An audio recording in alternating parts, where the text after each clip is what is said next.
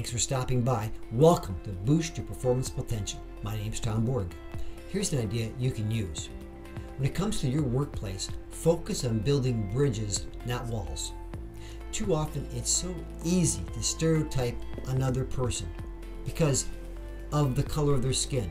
Maybe it's because they're older than you are, or maybe they're younger than you are. Maybe they're in sales and you're in service. Maybe they have an accent that you don't quite like. Regardless, if we can focus on what we all have in common, and that is we're working to service our clients, we're working to develop our purpose in life, and that's why we're working where we're working. If we can focus on these things, I guarantee you, you'll be building bridges, not walls. That's all for this time. I look forward to speaking with you next time.